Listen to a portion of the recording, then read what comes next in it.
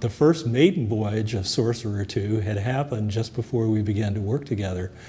Sorcerer II is a sailboat that's equipped as a floating research lab, and it had gone around the world retracing some of Charles Darwin's voyages in the 19th century and done sampling from the oceans all over the world. And Craig is an avid sailor, and he began to talk about that as we began to think about the building and think about the design. So the materiality of the building, the materials, the fact that we used the cedar and we used a lot of stainless steel on the exterior, cable railings, all the kinds of things you see on the building.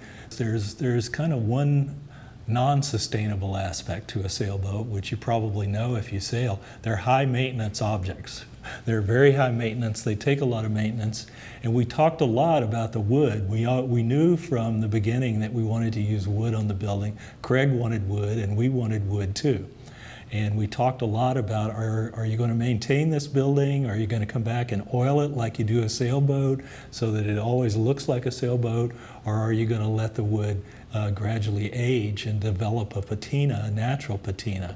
And we very quickly moved to the natural patina because, and to a wood that was high enough in oil content that it could withstand the coastal climate, the marine environment, and age gracefully within that environment. And so there were many discussions like that. Every single material that's used in the building was debated and chosen for its longevity, for its ease of maintenance, for its performance in the marine environment, and for its embodied carbon content. We ruled out a lot of aluminum very, very quickly for that reason.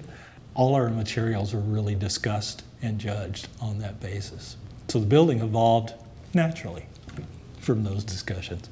We chose the cedar because it's more readily available, and it also is more sustainable than teak is today. Teak was used, in the mid-century, mid-20th century on the Sauk, and the cedar is more renewable and more economical these days than teak.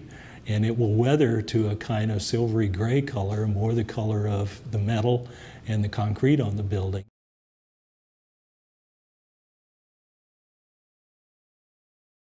The concrete was a big challenge. We wanted to push the mixed design of the concrete. So it's type 3 concrete, which is a high-early concrete, which is used on the UCSD campus primarily because it's whiter than conventional concrete, and that's the standard color. So you have this high-early concrete, and we wanted to use a very high-strength concrete to minimize the amount of concrete. But then we also wanted to maximize the amount of recycled content. So we were pushing fly ash, trying to get it close to 40–50% fly ash. And we came up with a design. In the end, I think we're down, I think it's either 30 or 40% fly ash.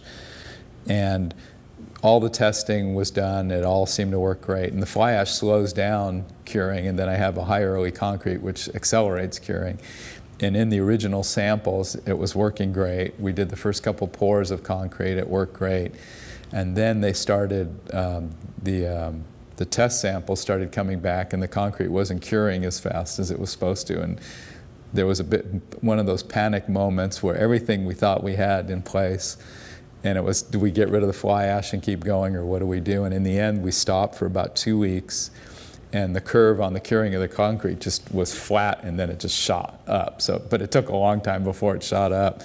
And once we saw what it was going to do, then we went, we continued and went through the project, and it was fine. But just trying something that hadn't been done, I think there was a lot of sleepless nights for a lot of people.